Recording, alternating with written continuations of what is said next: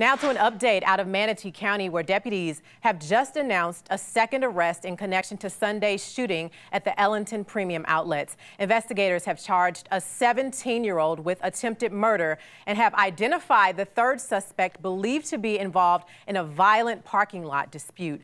Investigators say 3 men who got into an argument with a victim shot him outside the outlet mall. Deputies are still working to try to figure out a motive, but say the victim has had a bad relationship with his alleged attackers.